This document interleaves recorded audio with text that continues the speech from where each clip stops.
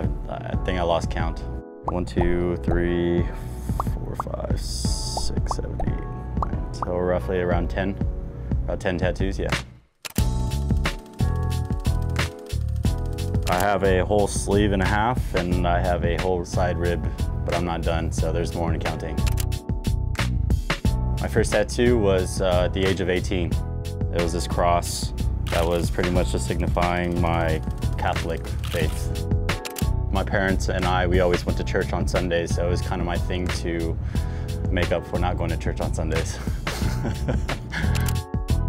At the time, I had Tommy John surgery, so I was a very young kid, and I realized that some type of guidance embedded on me would have an impact. The most recent one I did was a ribcage tattoo that is my mother's name, Juanita. Just shows the amount of appreciation that I have for her. After a strikeout or something, a big inning, it's more so just a tap, just to realize, that she's always there. First strikeout for Velasquez, 2 down. You could see like a little Native American Indian portrait here. That kind of resembles a little bit on my dad's side. He has a little bit of like Native American on his side. I'm trying to go more into depth of kind of understanding where that family's from.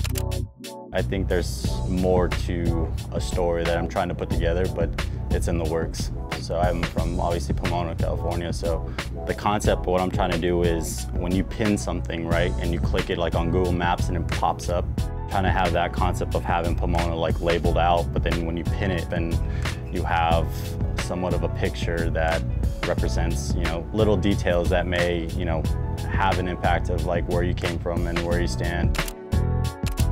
I don't advise people to get tattoos if they're not ready for one, especially when it's like their first tattoo. I think if you put full-on thought of like what your actual story is, I think it has more of an impact. On the field, it looks cool, but I think if you don't actually believe in it, then what's the point of getting it?